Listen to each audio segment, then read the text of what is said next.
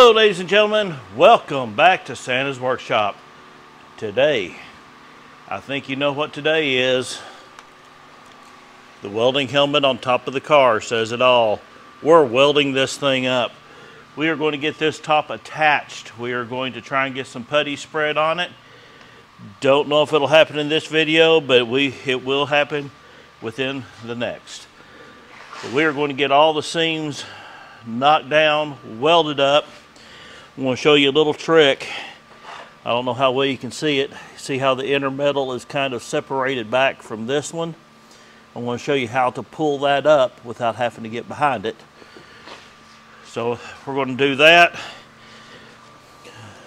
Going to get our seams down here all welded up. Once we get this thing welded up, we're going to be putting the fenders on it, hanging the doors back on, and then it's off to paint. Can you believe that?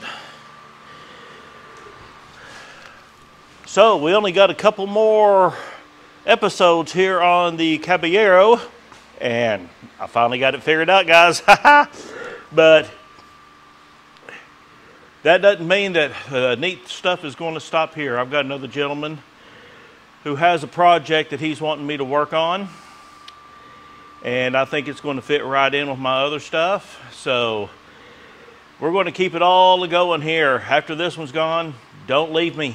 We got more stuff happening. But for this episode, let's get this thing welded on.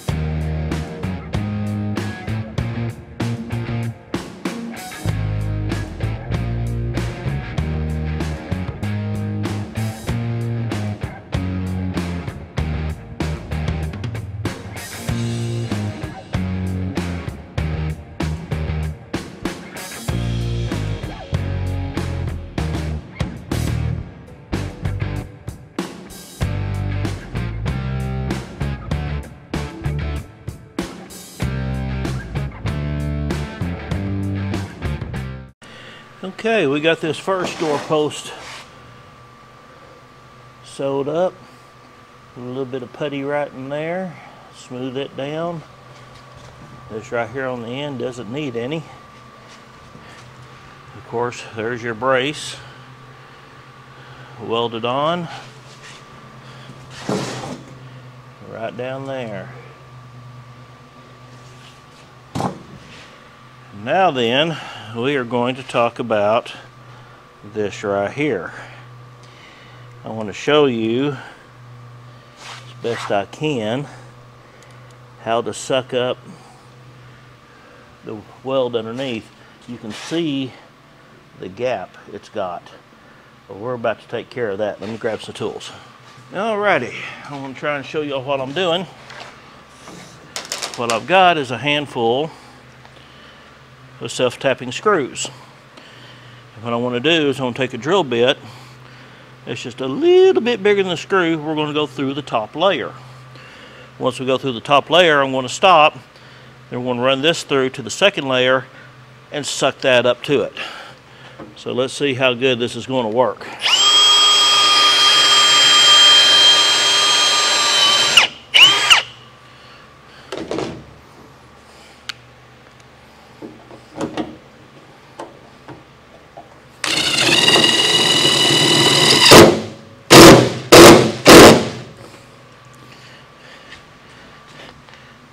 You can see pretty good. That sucked it right up to it.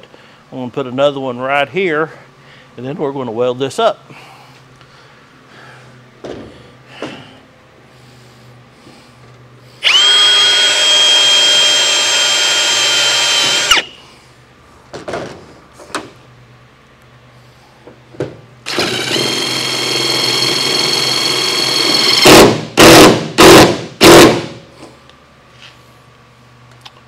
And that's just as pretty as a picture right there. All right, turn off this microphone. We're going to get to welding.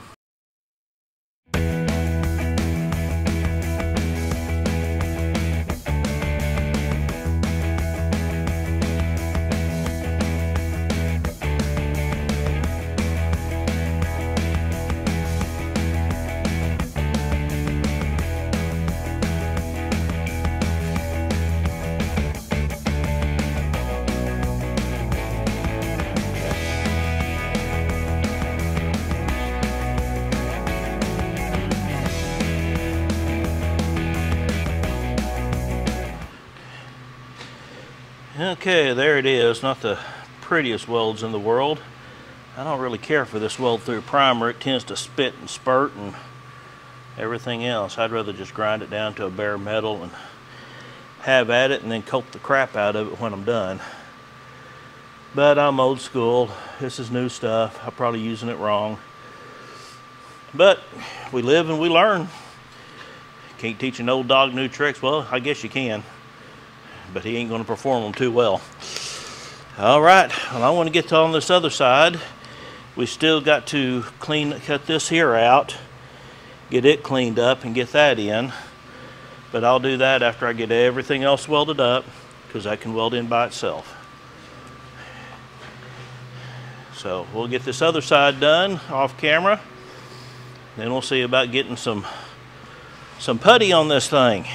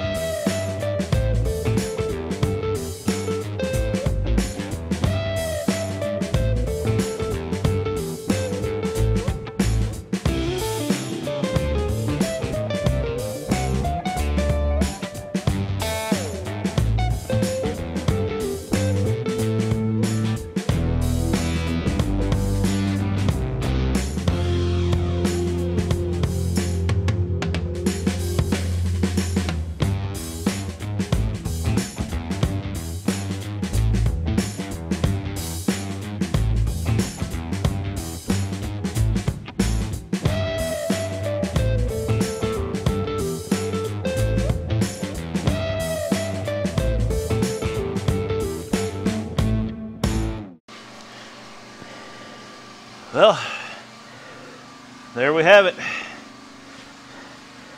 I got the post put in. Got some cleanup to do. I'm going to throw some brush protectant on that. Get my putty on this.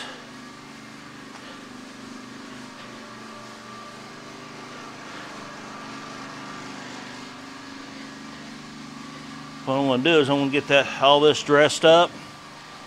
Get my putty on my seams here. And in the next video, when I'm hanging the sheet metal, I will work it out. But we are completely welded on.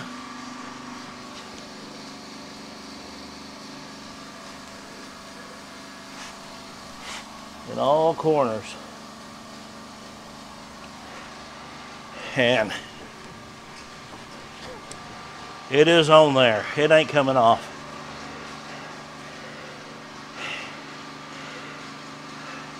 This has been a fun project, I know. But we'll be back with you. We'll get the putty spread on and we'll close this video out.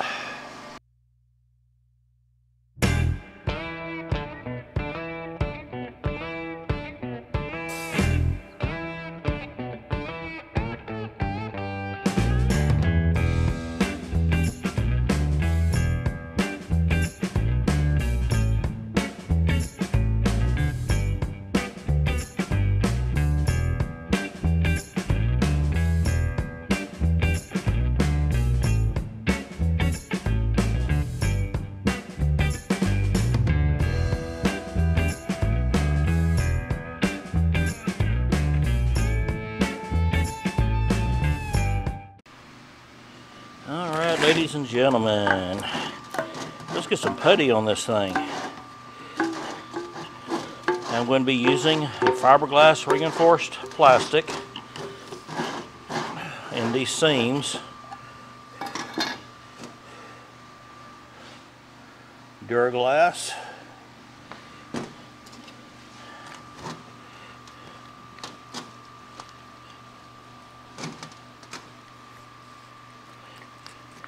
You want to mix it as best you can.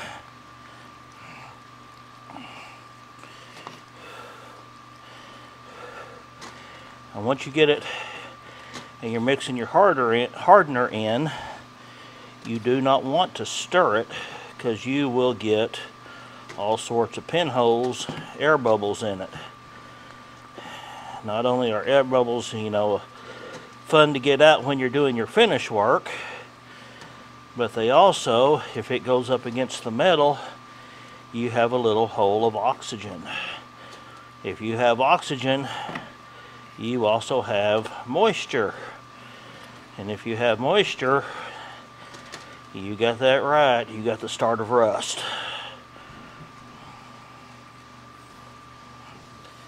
Okay.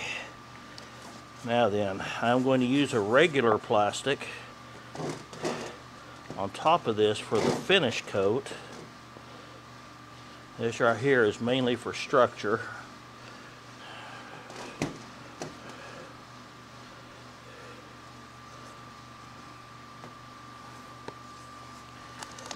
And yes, I just use straight old cardboard for my putty boards.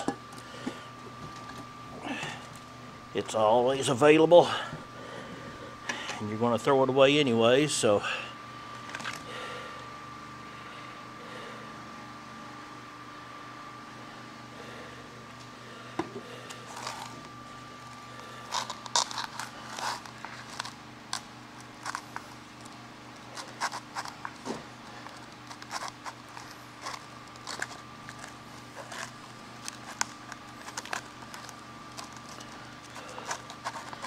always mix using a folding technique.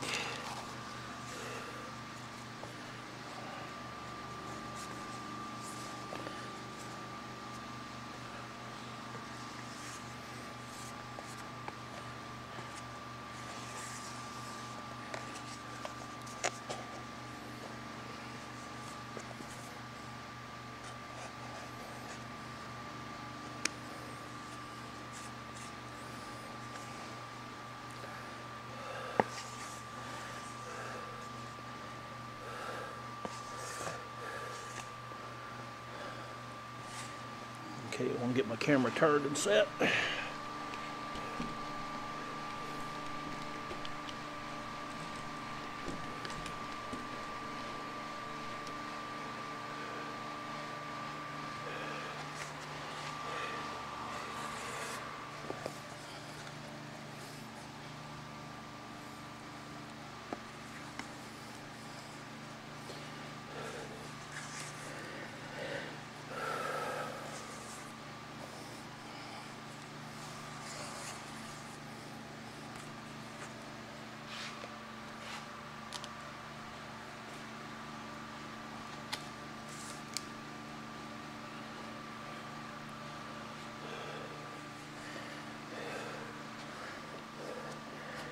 Get it down in the crack, because that is going to be your main point of hold.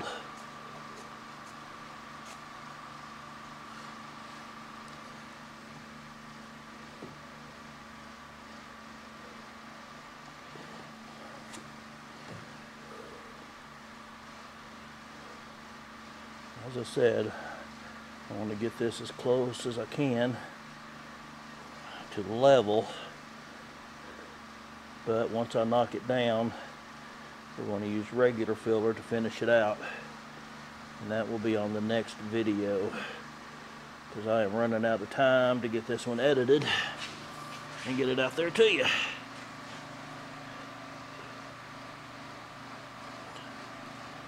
Whew. And yes, the sweat is real.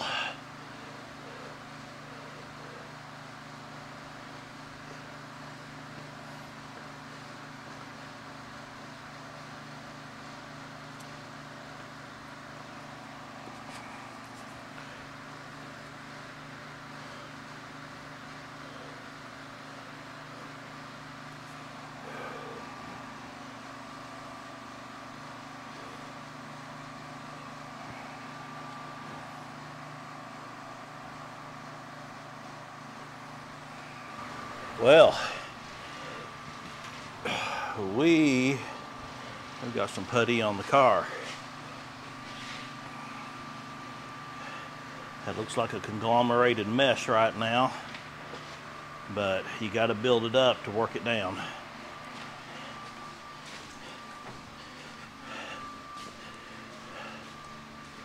One step closer to done. I'm really pleased with the way this side turned out. I was really worried about this. If you remember, this top here was bent right in this area. I got it straightened back out. There is no wrinkle in that top skin now. Matched right up with this one. We'll replace this bar because if you remember, the one that was originally on this car was bent right here. This was bent in right here. Actually, it's right along in here. But it looks like it's coming together very, very well. Between now and the next video, I'm going to put a little bit of seam sealer on this, get it smoothed up, because we're going to be hanging the sheet metal. That's right. Next video will probably be the last one you see with me and the Caballero until we get it back from paint. We're going to be hanging and lining up the sheet metal, getting it ready to go to Mako, and getting that custom paint job that Randy has in mind. You're going to have to wait and see. But we're going to get it done. Thank you all for watching. Please like, subscribe, share this thing all over the place. Remember, we now have an address if you want to send me a letter or anything that you think that I might find interesting. It's P.O. Box 514, Stratford, Oklahoma, 74872. There's 4 more letters on that zip, but you can see them on my description. Send it to Santa's Workshop. Thank y'all very much. We'll see you next time.